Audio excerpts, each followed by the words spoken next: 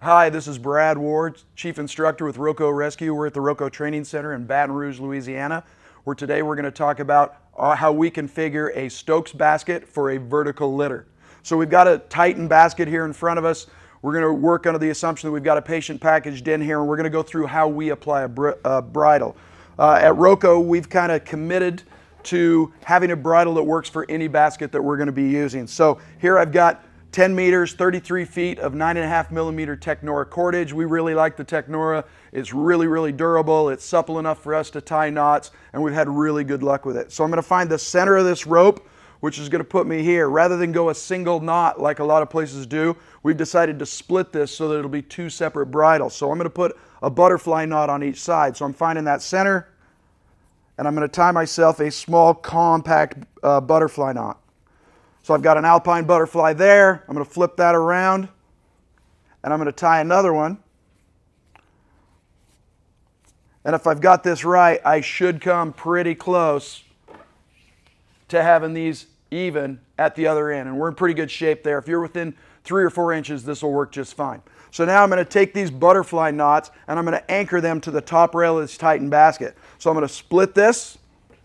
I'm going to put one bridle on one side, one on the other. I can come under and over. I generally prefer to come over the top, and I'm going to wrap this 3 times, basically starting a tensionless anchor so that I can grab the top rail of this basket.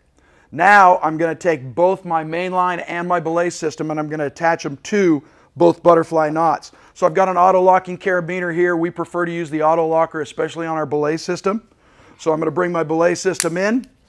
I'm going to attach to both butterflies, and then I'm going to chase it with another auto-locking carabiner or whatever carabiner I use for my mainline or load-bearing system. And I'm going to bring that in also to both butterflies, which gives me redundancy with this bridle. So I'm attached there. I've got a good safety check there. Now I'm going to bring these bridles down, and I'm going to grab this top rail as I come down through. So I can get a couple of wraps up here, start to create some friction. And as I get further down, I can keep it to 1 or 2 small wraps within each big window. I don't need to be hitting the small windows. If I'm hitting the big windows, that's going to give me plenty of friction for what we're going to be doing here, because I'm going to finish this up with a life safety knot. So I've worked my way down here. I'm going to get a couple of wraps here through the big windows.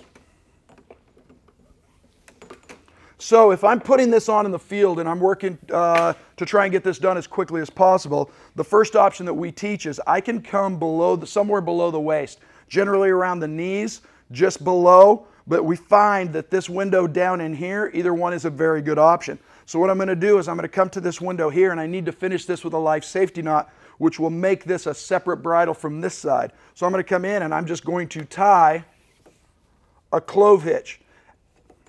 I tie that clove hitch. I'm going to roll this over to tension that up, because that's moving it in the direction of travel, and it's tightening that bridle down. Now I'm going to do the same thing on the other side.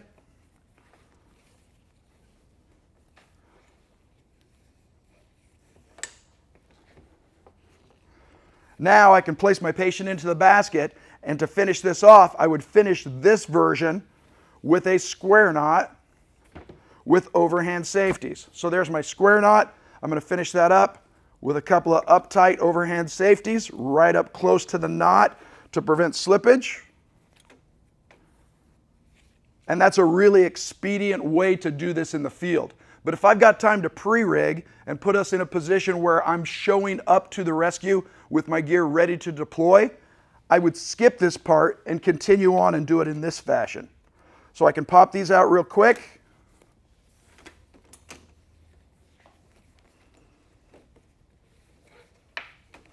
Continue down until I get to the spine of the basket.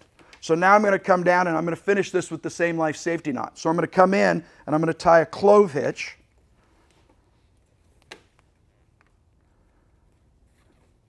Now I can come back, and I can tension this entire system down which is going to reduce the stretch we've got in the system, which makes our system more compact and allows us to take advantage of whatever headspace we have for our anchorage system. I'm going to tension that down, bring it around, and I'm going to finish this with a barrel knot safety. So half a double fisherman is going to give me a secure safety that is going to allow this knot to stay in here all the time, and I will just safety check it before I put a patient in and deploy it out in the field.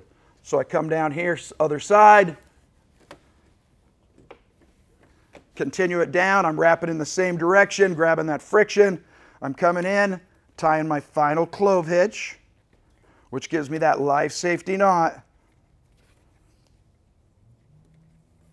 I'm going to tension that down, remove the slack in the system, pull that tight, and I'm going to finish it with another barrel knot.